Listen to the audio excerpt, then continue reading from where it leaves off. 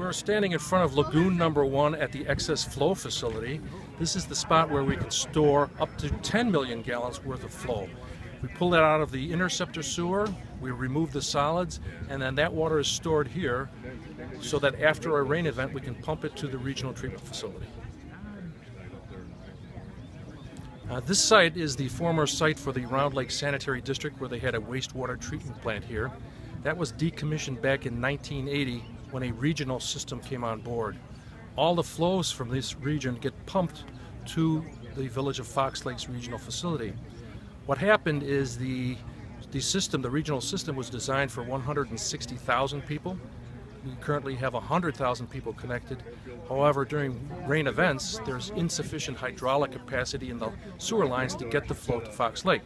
So what we did is we combined with all of the wholesale communities out there, the communities that send sewage to the regional facility, and we designed this facility as an excess flow facility. We could pull water out, sanitary sewer out of the interceptor sewers, store it for a time, and then send it to the treatment plant after a rain event.